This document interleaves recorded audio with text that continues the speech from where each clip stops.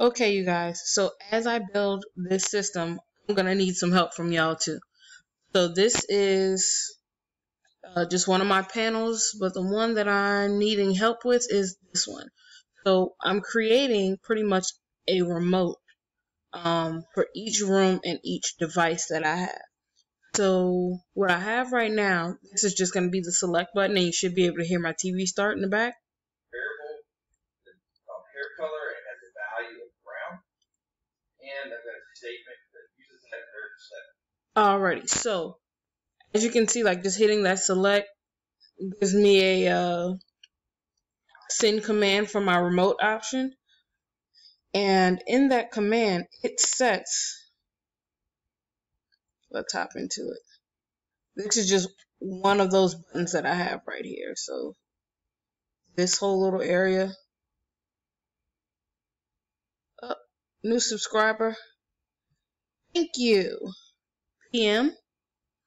But this whole little node here is just my volume mute, and I just have a whole bunch of these buttons created over and over and over. And in each one, I just give it a different icon.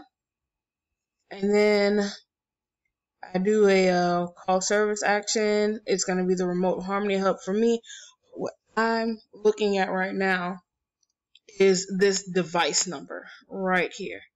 So I wanted the power to create a variable to change that device number.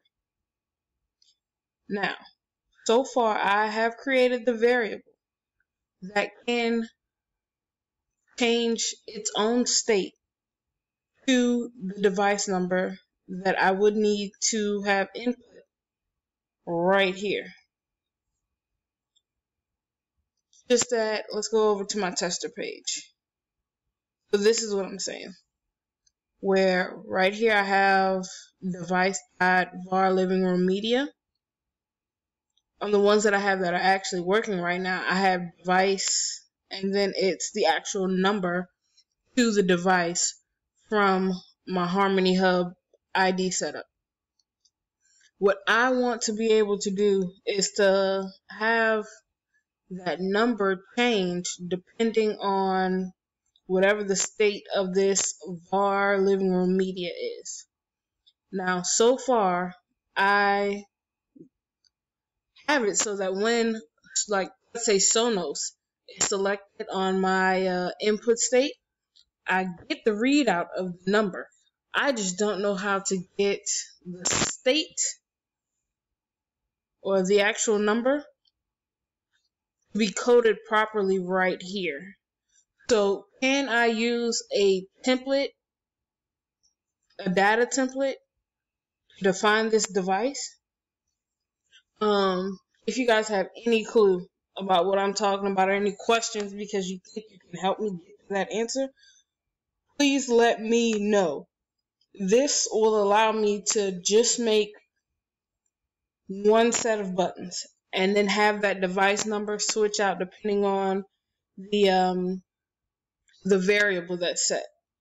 So if I just make one set of buttons for everything I need on my remote, and then I can get that device number to change depending on the variable state, I don't have to continuously over and over and over remake those buttons. But if you have any clue what I'm talking about, please try to help me. If you don't have any clue what I'm talking about, then ask me for any kind of follow-up questions. I'm willing to help anybody who's willing to help me with this one right now. Thank you so much.